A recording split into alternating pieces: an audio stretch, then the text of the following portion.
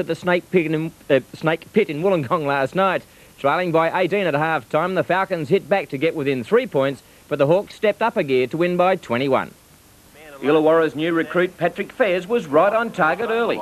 Three-point shot there from Patrick Fairs. While Michael Johnson had an off night, Fairs was awesome. To Johnson, Fairs on the end, look for the slam on this. Patrick Fairs knocks one down for another two. Recent solid performer for the Falcons, James Bullock, was again in the thick of the action.